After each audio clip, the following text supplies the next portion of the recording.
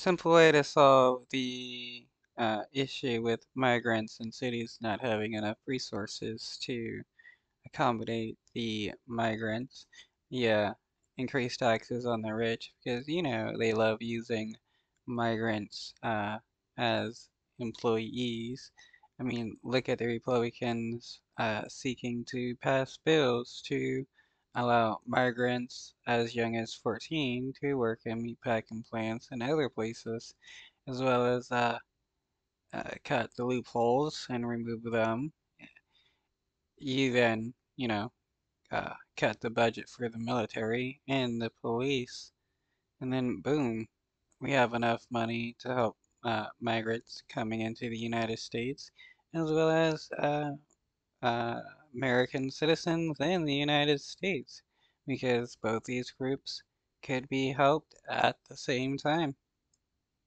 Tonight, New York City's mayor pushing back on criticism of a new $50 million program to hand out prepaid debit cards to migrant families. We need to dispel the rumor that we gave American Express cards to everyone. Adams insisting the prepaid cards would curb the cost of inefficient food distribution that has led to expensive food waste, potentially saving taxpayers roughly $7 million a year. Adding the cards can only be used for food and baby supplies with a limit of up to.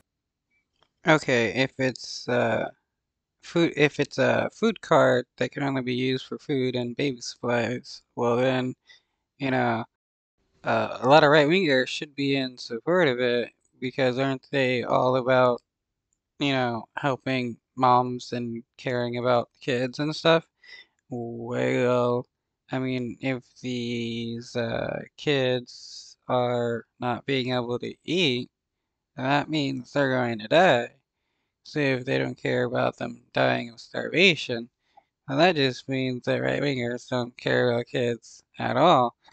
Or they're just saying they care only about certain kids, kids of a certain skin tone or nationality. $1,000 per month for a family of four. If this is successful, we're going to expand it even more. The pilot program drawing immediate criticism, including from rapper 50 Cent, who went on to social media to vent his frustration, writing, "Maybe Trump is the answer." I told Well, maybe Trump is the answer. Trump is the answer because Mayor Eric Adams wanted to help migrants by allowing them to afford food. That is crazy to come to such a conclusion. Like, everybody deserves to be able to eat. I don't care who you are. People need to eat. That's just a fact of life. I mean, a program like this should be expanded to everybody. Everybody in the United States should be able to uh, get a food card so that they can help afford food. And I mean, we should actually be implementing UBI, which will allow people to afford more bills and food and stuff like that, especially with how the cost of living is continually increasing. 50 Cent to hit me up. I would love to explain it to him. And over the weekend, Texas Governor Greg Abbott joining the choir of criticism while on Fox News, calling the program insanity. It may be the most reprehensible thing that I've seen take place over the past 48 hours. It's the latest. It's funny how right-wing Christians hate the idea of helping our neighbors and other nations. It's like, didn't Jesus tell you to help your neighbors? Doesn't the Bible say help strangers that come into your land?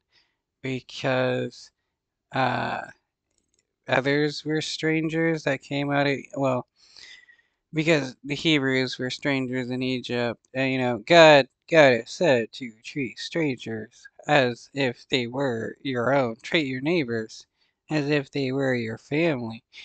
But right-wing Christians don't really hold up to that idea, and it is pretty wild, actually. I mean, honestly, it's just people just want to come to the United States for a better life.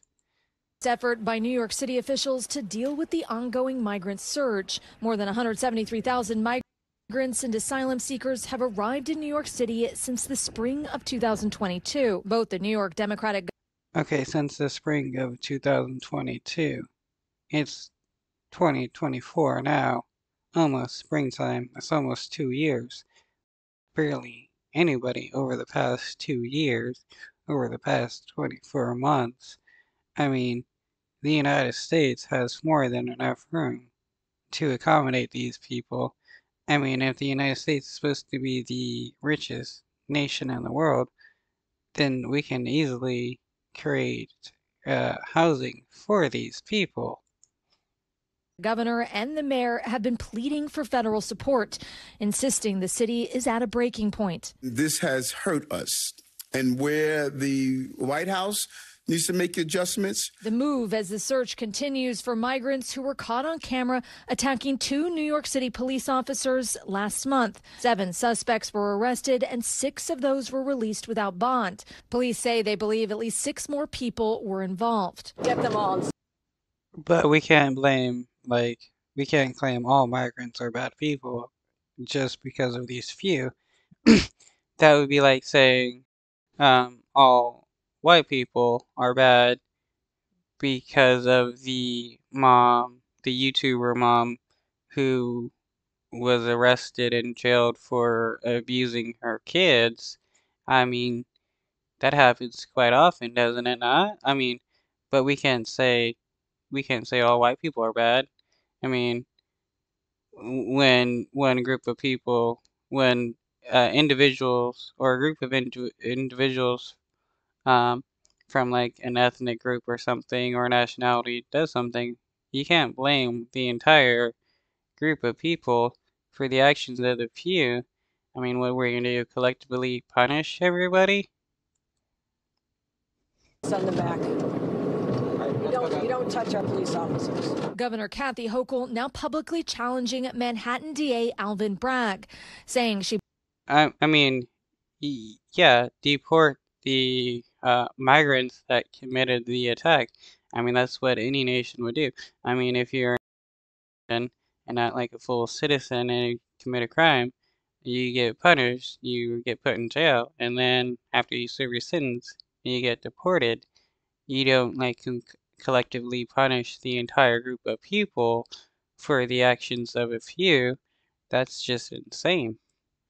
believes none of the migrants should have been released without bond. An assault on a police officer means that she should be sitting in jail. Bragg defending his decision while condemning the attack, saying he didn't request bail out of caution, adding he needed to send the right people to jail. The video is the start of the process, not the end.